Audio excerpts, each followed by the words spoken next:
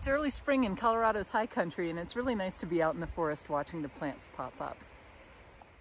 One of the earliest is a poisonous plant called false Hellebore. They start out looking a bit like fuzzy eggs, and then they start to open up, and you can see that they have these very big pleated leaves. As they grow, they get taller on these thick stalks, and the leaves open away from them, making them look like a corn stalk, which is why another name is corn lily. I often see false Hellebore when I'm in twisted stalk country.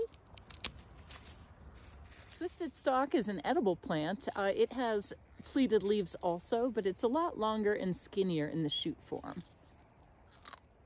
It's one of my favorites. People have gotten really sick from eating the leaves of false Hellebore, like so sick that you end up in hospital, but there aren't any documented fatalities from eating the leaves. It's poisonous, but it sure is beautiful.